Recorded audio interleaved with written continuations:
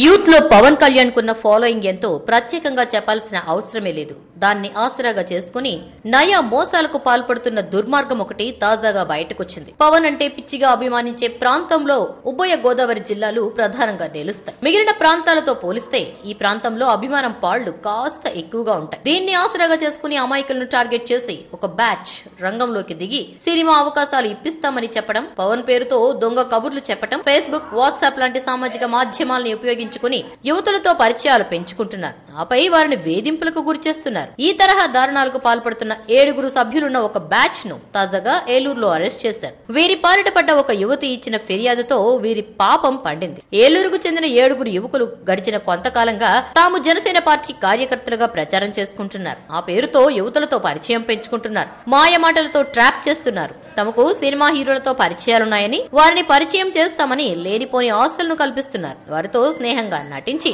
వారి దగ్గర డబ్బులు దోచేయడంతో పాటు వారిని బెదిరింపులకు గురిచేస్తున్నారు. తాజాగా ఓ బంగారు వ్యాపారి కుమార్తెకు ఇలాంటి అనుభవం ఎదురు కావడం, ఆమె దగ్గర నుంచి 3.5 కేజీల బంగారాన్ని దోచేశారు. తాను మోసపోయానన్న విషయాన్ని గుర్తించిన సదరు మహిళ విషయాన్ని పోలీసుల దృష్టికి తేవడంతో వారు రంగంలోకి దిగారు. మాయగాళ్లను అదుపులోకి తీసుకుని అరెస్టు చేశారు. గతంలోనూ వీరు పలు నేరాలకు పాల్పడ్డారని, మాయమాటలతో మోసం చేశారని, పెద్ద ఎత్తున బంగారాన్ని దోచేసినట్లుగా గుర్తించారు. తాము తీసుకున్న బంగారాన్ని ముతోజ్, మణపురం, యాక్సిస్ తదితర సంస్థల్లో తాకట్టు పెట్టి గోవా తదితర ప్రాంతాలకు వెళ్లి విలాసాల్లో మునిగి తేలుతున్నట్లు గుర్తించారు. సో ఇలాంటి దొంగ జనసేన కార్యకర్తల విషయంలో కాస్త జాగ్రత్తగా ఉండండి. ఈ వీడియోపై మీ విలువైన కామెంట్స్ ని మాతో షేర్ చేసుకోండి. అండ్ ఇంకో విషయం, సబ్స్క్రైబ్ చేయడం మర్చిపోకండి.